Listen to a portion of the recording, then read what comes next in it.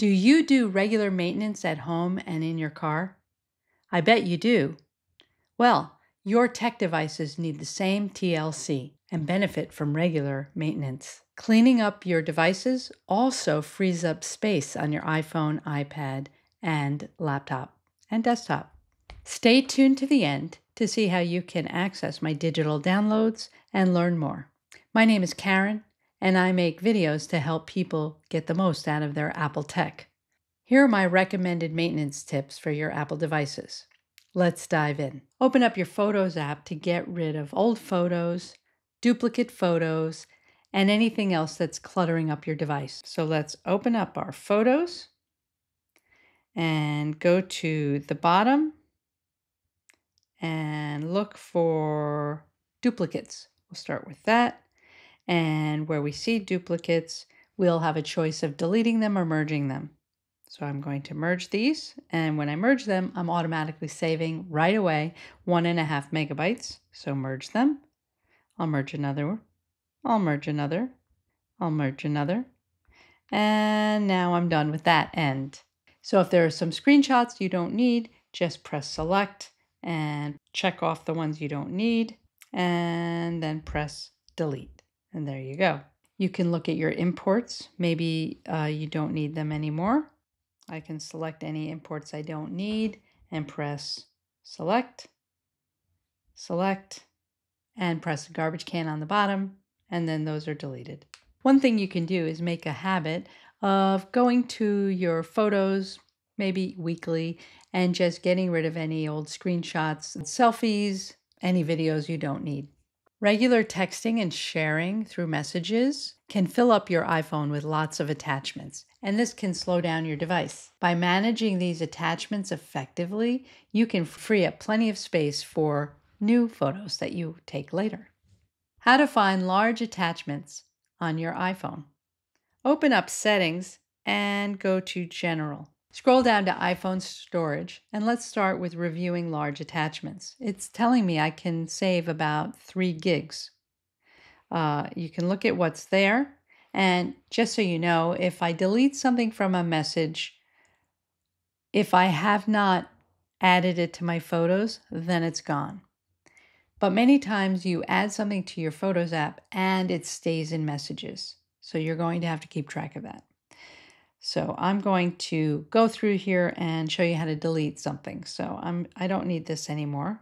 I'm going to slide it to the left till I see the delete and let go. And now it's gone. Now you also have the opportunity to delete old conversations. I don't have that on because I don't want to delete my old conversations automatically. I'll delete them manually.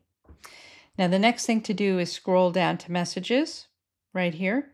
And in Messages, there are documents, data, old conversations. But if you scroll all the way to the bottom, you're going to see photos, videos, and GIFs or GIFs and stickers. I'm going to start there. I don't need all these. I'm going to just slide and delete them. They take up a lot of space. Now, if you have one that you like maybe you like this one, you can press the share box and you can add it to your photos. Save image will add it to your photo. Okay. Once you've done that, you can take it away from your messages. Okay. So just go through all your GIFs or GIFs, go through this list, and deleting them will free up a lot of space. The next thing we're going to do is look at videos. And again, if you've taken the video with your own iPhone and then you share it in a message, then you have 2 copies, one in Messages and one in Photos.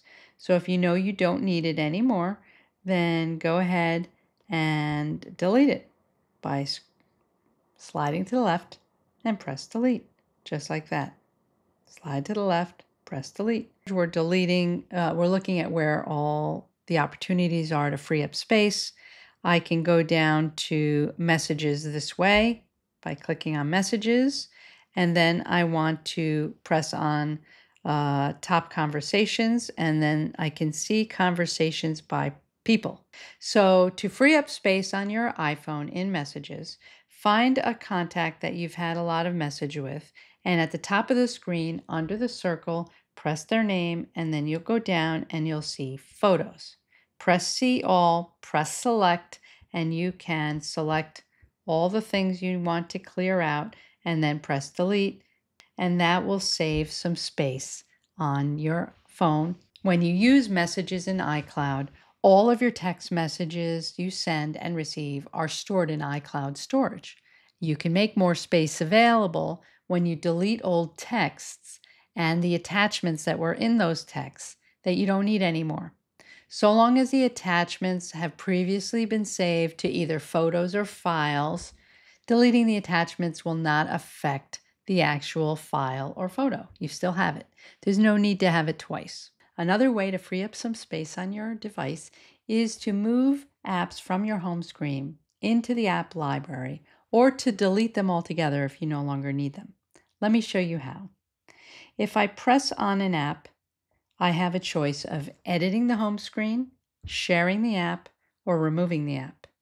I'm going to press Remove App, and then I have another menu. I can either delete the app, which means it won't be available at all, or I can remove it from the home screen. Removing from the home screen will save some space. So I'll press Remove from Home Screen, and then if I want to find it, all I have to do is go to my app library, and then I can find it. I have it right there. So that's number one. Go through your device and any apps that you do not need to see visually on your home screen, do that, and that will not only clear up some space, but your iPhone won't be so messy. If you want to completely delete the app, so it's not in your library, not on your home screen, then press Delete App. That will save space also, but keep in mind that you will lose the data that is associated with the app. This has been a quick video to show you how to free up space on your device. If you found my video helpful, please take a moment to press the like button, subscribe for more videos, and tell me in the comments what video you'd like to see next. Thanks for watching.